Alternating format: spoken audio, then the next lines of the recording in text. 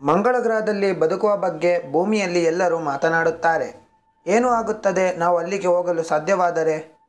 ನಮ್ಮ ಜೀವನ ಅಲ್ಲಿ ಹೇಗೆ ನಡೆಯುತ್ತದೆ? ನಮಗೆ ನೆಲದ ಮೇಲೆ ಬದುಕಲು ಸಾಧ್ಯವಾ ಅಥವಾ ಅಂಡರ್ಗ್ರೌಂಡ್ನಲ್ಲಿ ವಾಸಿಸಬೇಕಾ? ನಾವು ಮಂಗಳ ಗ್ರಹವನ್ನು ಲಿವಿಂಗ್ ಪ್ಲಾನೆಟ್ ಆಗಿ ಮಾಡಬಹುದಾ? ಇದೇ ಇನ್ಫೋಮೈಂಟ್. ಇದಕ್ಕೆ ಹೋಗೋಕ್ಕೂ ಮುಂಚೆ ನೀವು ನಮ್ಮ ಚಾನಲ್ಗೆ ಸಬ್ಸ್ಕ್ರೈಬ್ ಆಗಿಲ್ಲ ಅಂದರೆ ಆಗಿಬಿಡಿ ಮತ್ತು ಪಕ್ಕದಲ್ಲಿರುವ ಬೆಲ್ ಐಕಾನನ್ನು ಒತ್ತಲು ಮರೆಯದಿರಿ. ಎಂದಾದರೂ ಈ ಭೂಮಿಯಿಂದ ಹೊರಗೆ ಹೋಗಬೇಕು ಎನಿಸಿದೆಯಾ? ಹಾಗಿದ್ದರೆ ಮಂಗಳ ಗ್ರಹ ತೆಗೆದುಕೊಳ್ಳಿ. ಇದು 56 ಮಿಲಿಯನ್ ಕಿಲೋಮೀಟರ್ನಷ್ಟು ನಮ್ಮ ಭೂಮಿಯಿಂದ ದೂರ ಇದೆ ಮತ್ತು 101 ಮಿಲಿಯನ್ ಕಿಲೋಮೀಟರ್ನಷ್ಟು ದೂರ ಇದೆ. ಈ ಗ್ರಹಕ್ಕೆ ಹೋಗಲು ನಿಮಗೆ ಒಂದು ತುಂಬ ವೇಗವಾಗಿ ಹೋಗುವ ಏರ್ಕ್ರಾಫ್ಟ್ ಬೇಕು.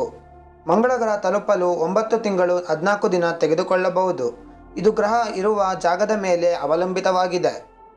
ಎಷ್ಟೋ ದಿನ ಸ್ಪೇಸ್ನಲ್ಲಿ ಕಳೆದ ಮೇಲೆ ನೀವು ಕೆಂಪನೆ ಮತ್ತು ಜೀವಾಂಶ ಇರದೇ ಇರದ ಮಂಗಳನನ್ನು ನೋಡುತ್ತೀರಾ. ನೀವು ಅಲ್ಲಿ ಬದುಕಲು ಸಾಧ್ಯವಾ? ನಿಮಗೆ ಅಲ್ಲಿ ಬದುಕಲು ಏನು ಬೇಕು? ಮೊದಲಿಗೆ ನೀವು ಉಸಿರಾಡಲು ಆಮ್ಲಜನಕ ತಯಾರಿಸುವ ಬಗ್ಗೆ ಯೋಚಿಸಬೇಕು. ಏಕೆಂದರೆ ಮಂಗಳ ಗ್ರಹದ ವಾತಾವರಣ ತುಂಬ ತೆಳ್ಳಗೆ ಇದ್ದು 95% ಕಾರ್ಬನ್ ಡೈಆಕ್ಸೈಡ್ ಇದೆ. ನೀವು ಭೂಮಿಯಿಂದ ಆಮ್ಲಜನಕವನ್ನು ತೆಗೆದುಕೊಂಡು ಹೋಗಲು ಸಾಧ್ಯವಿಲ್ಲ. ಆದರೆ ನಾಸಾದ ಮ್ಯಾಕ್ಸಿ ಎಂಬ ಯಂತ್ರದಿಂದ ನೀವು ಆಮ್ಲಜನಕವನ್ನು ಉತ್ಪಾದಿಸಬಹುದು. ಮತ್ತು ಅದೇ ಮ್ಯಾಕ್ಸಿ ನಿಮಗೆ ಮಂಗಳದಿಂದ ಹೊರಗೆ ಬರುವಷ್ಟು ಬೆಂಕಿ ಬರುವಷ್ಟು ಆಮ್ಲಜನಕ ಉತ್ಪಾದಿಸುತ್ತದೆ. ಮಂಗಳ ಗ್ರಹದಲ್ಲಿ ಬೆಳೆ ಬೆಳೆಯಲು ಬೇಕಾದ ಮಣ್ಣೇ ಇಲ್ಲ. ಹೀಗಾಗಿ ನೀವು ಬೆಳೆಯನ್ನು ಮಿನರಲ್ ವಾಟರ್ನಲ್ಲಿ ಬೆಳೆಸಬಹುದು. ಇದಕ್ಕೆ ಮಣ್ಣು ಬೇಕೆಂದೇನಿಲ್ಲ. ಇದು ಕೇವಲ ನಿಮಗೆ 20% ಆಹಾರ ಮಾತ್ರ ತಯಾರಿಸುತ್ತದೆ. ಉಳಿದಿದ್ದನ್ನು ಭೂಮಿಯಿಂದಲೇ ತೆಗೆದುಕೊಂಡು ಹೋಗಿರಬೇಕು. ಹಾಗಂತ ನಿಮಗೆ ಶುದ್ಧ ಆಹಾರ ಸಿಗುವುದಿಲ್ಲ. ನಿಮ್ಮ ಎಲ್ಲ ಆಹಾರ ಒಣಗಿ ಬಂದಿರುತ್ತದೆ. ಎಲ್ಲ ಆಸ್ಟ್ರೋನಾಟ್ಸ್ಗಳ ಜೊತೆ ನೀವು ತುಂಬ ಪ್ರೆಷರ್ನಿಂದ ಕೂಡಿದ ಒಂದು ರೂಮ್ನಲ್ಲಿ ಇರುತ್ತೀರಾ. ಇದು ಒಂದು ರೀತಿ ಅಂಡರ್ಗ್ರೌಂಡ್ನಲ್ಲಿ ಇದ್ದ ಹಾಗೆ. ಏಕೆಂದರೆ ಮಂಗಳ ಗ್ರಹಕ್ಕೆ ಯಾವುದೇ ಮ್ಯಾಗ್ನೆಟಿಕ್ ಫೀಲ್ಡ್ ಇಲ್ಲ ಮತ್ತು ಅದರ ವಾತಾವರಣ ತಿನ್ನಿದ್ದು ರೇಡಿಯೇಷನ್ಗಳು ತುಂಬ ಬೀಳುತ್ತದೆ. ಆ ರೇಡಿಯೇಷನ್ ಪ್ರಮಾಣವನ್ನು ಮನುಷ್ಯ ತಡೆಯಲು ಸಾಧ್ಯವಿಲ್ಲ. ಸೂರ್ಯ ಭೂಮಿಯಲ್ಲಿ ಕಾಣುವುದಕ್ಕಿಂತ ಅರ್ಧದಷ್ಟು ಮಂಗಳ ಗ್ರಹದಲ್ಲಿ ಕಾಣುತ್ತಾನೆ. ಆದರೂ ನೀವು ಹೊರಗೆ ಹೋಗಲು ಇಚ್ಛಿಸಿದರೆ ನಿಮಗೆ ಸ್ಪೇಸ್ ಸ್ಯೂಟ್ ರೇಡಿಯೇಷನ್ ತಡೆಯಲು ಬೇಕು. ನಿಮ್ಮ ಸೂಟ್ ನಿಮ್ಮನ್ನು ಬೆಚ್ಚಗೆ ಇರಿಸುತ್ತದೆ. ಏಕೆಂದರೆ ಮಂಗಳ ತುಂಬ ಚಳಿಯಿಂದ ಕೂಡಿದ್ದಾನೆ. ಈ ಗ್ರಹದಲ್ಲಿ ತಾಪಮಾನ -55°C ಇದ್ದು ಪೋಲ್ಸ್ನ ಹತ್ತಿರ -153°C ತುಂಬ ತಣ್ಣನೆಯ ತಾಪಮಾನವಿದೆ. ಮಂಗಳ ಗ್ರಹದಲ್ಲಿ ಒಂದು ದಿನ ಭೂಮಿಗಿಂತ 40 ನಿಮಿಷ ಹೆಚ್ಚು. ಆದರೆ ಒಂದು ವರ್ಷ ಭೂಮಿಗಿಂತ 2 ಪಟ್ಟು ಹೆಚ್ಚು.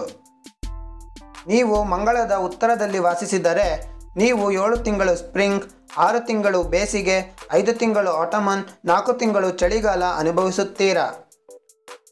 ಅಲ್ಲಿ ತಾಪಮಾನ ಕಡಿಮೆ ಅಷ್ಟೇ ಅಲ್ಲ, ವಾರದಲ್ಲೇ ತುಂಬ ವ್ಯತ್ಯಾಸವಾಗುತ್ತದೆ. ತುಂಬ ಧೂಳಿನ ಗಾಳಿ ಅಲ್ಲಿ ಬೀಸುತ್ತದೆ. ಇದರಿಂದ ನಿಮಗೆ ಏನು ತೊಂದರೆ ಆಗುವುದಿಲ್ಲ.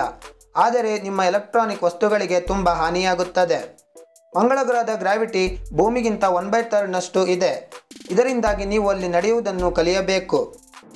ಈಗಲೂ ನೀವು ಈ ಕೆಂಪು ಗ್ರಹಕ್ಕೆ ಹೋಗಲು ಇಚ್ಛಿಸಿದ್ದೀರಾ? ಹಾಗಿದ್ದರೆ ನೀವು ಅಲ್ಲಿ ಬೇರೆ ಗ್ರಹದಿಂದ ಅಮೋನಿಯಾ ತೆಗೆದುಕೊಂಡು ಹೋಗಿ ಆ ಗ್ರಹವನ್ನು ಸ್ವಲ್ಪ ಬಿಸಿ ಮಾಡಬೇಕು. ಇದರಿಂದ ಆ ಗ್ರಹದ ಪೋಲ್ಸ್ನಲ್ಲಿ ಇರುವ ಮಂಜೆಲ್ಲ ಕರಗಿ ಅನಿಲವಾಗುತ್ತದೆ.